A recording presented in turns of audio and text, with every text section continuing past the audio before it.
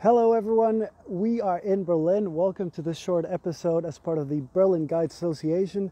My name is Jonathan and today I want to tell you about a place that I feel is a living scar of the darkest times of Berlin history. We talk about the Second World War, the division of the city, but at the same time it's just a sort of tiny stone in what this city as an ecosystem represents. Today we talk about Anhalter Bahnhof. Bahnhof means in German train station, but originally it was a gate. So take a look at this beautiful gate. Takes you all the way back in time to the 19th century. Now, originally this was part of the so-called customs wall created by the kings with the idea of charging a royal fee for the import and export of goods. Most of you are familiar with the Brandenburg Gate, but this is one among the former 18 gates that you had in the city.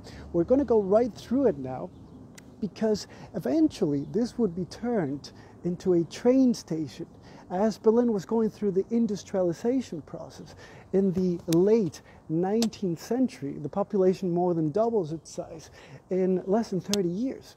Suddenly you had this huge train station that would go all the way to the back, about 170 meters, that's roughly 500 feet.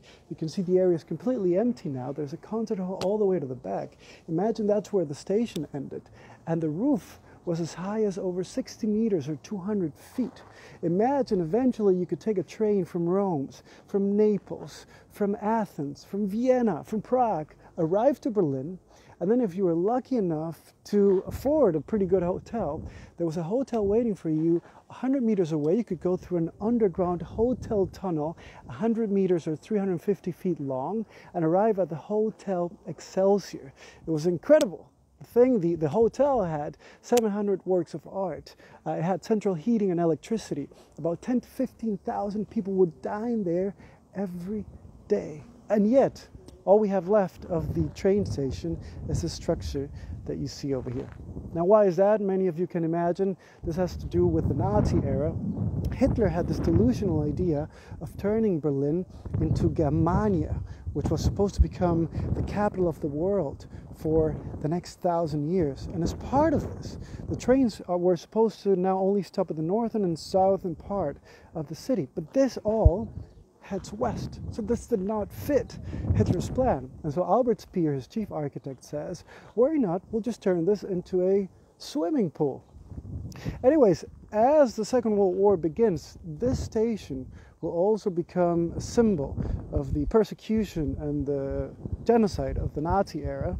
About 10,000 people would be deported from the station, most of them elderly men and women. The way it worked is the Nazis would attach an extra wagon of the third class to the morning services, and then they would put in about 50 to 100 people in one single wagon. I want to show you a memorial now that will give you a better idea, or will rather remember what happened back then. If you take a really close look, you can see the list of all the people being deported here month after month for years to come, even as the bombings on Berlin were increasing, the air raids. Now, in 1945, there's an event happening called the Battle of Berlin. The Soviets will send 2.5 million soldiers to invade and surround the city with the objective of ending the war. And it works. They end the war, but as part of this, the SS officers want to prevent them from getting close. So what they do is there's an underground tunnel over here. They explode the bulkheads of it. It went underneath a canal, and they flooded the whole thing. You have to imagine, you have to picture the fact that many Berliners were hiding in these tunnels to use them as shelters, as bunkers. So many of them would be killed. We're talking about hundreds of them. Some people say that those numbers go up as high as in the thousands. In any case, after the war, the area is a little bit renovated. In the 50s, the Center for Construction Berlin says that this structure is too unstable, the whole train station, which was severely damaged. But it turns out it was incredibly stable. They had to bring in a bunch of companies, they had to blow up the whole thing, and after a public outcry, this is all that remained, even throughout the division of Berlin. So what you see here is a structure that it's just part of everyday life in Berlin. Some people don't even notice it. But it's still that sort of little stone. It's a tiny piece in the beautiful puzzle that, in my opinion, is Berlin. A beautiful chaos as a city that is constantly changing, and a city that I will continue loving, telling you more about. I hope you enjoyed this one, and until the next one, bye-bye.